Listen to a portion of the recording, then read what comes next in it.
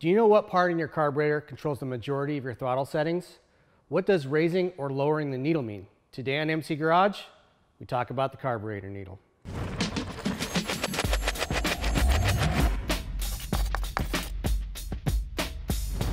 This is it, guys, the last installment of our How to Tune a Carburetor series. We've got 4 other videos that preface this video. If you haven't watched them yet, make sure you jump back and check those out. Each builds on the knowledge of the other one before, so make sure you do them in order. We've covered how to set your float height, how to tune the idle circuit, and how to jet for rich and lean on a main jet. Now we get into the piece that transitions the fueling from the pilot to the main jet. That's the needle jet and the needle. The needle jet, or nozzle as it's sometimes called, is located between the main jet and the carburetor's venturi. Fuel comes through the main jet and into the needle jet. So the main jet actually does affect the needle, especially as the throttle opening increases. The needle is attached to the slide and moves up and down within the needle jet. The needle is tapered, like a needle, and has a smaller diameter at the bottom than it does at the top.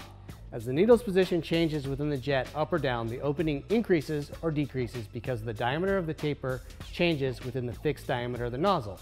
This is how fuel is metered.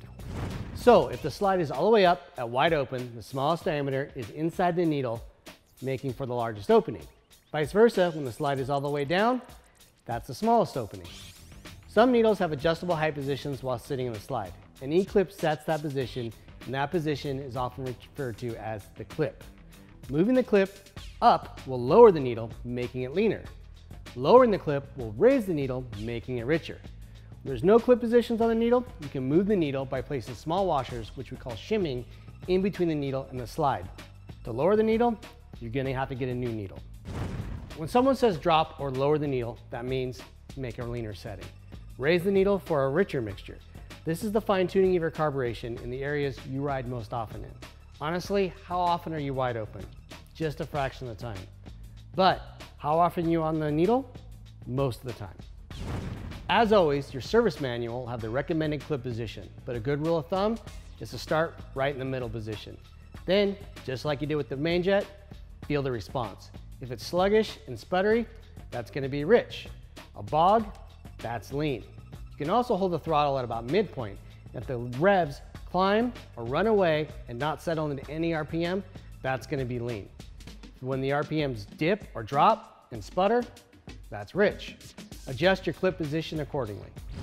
For even further fine tuning, you can get optional needles and nozzles with different tapers and different diameters. These will help you get that last bit of perfection into your jetting and tuning.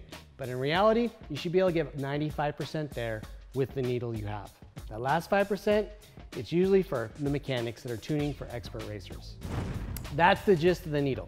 Get the idle and wide open throttle setting first, then pay attention to the mid. Take it step by step, think about the effects that each change will make before you do it, then test and repeat.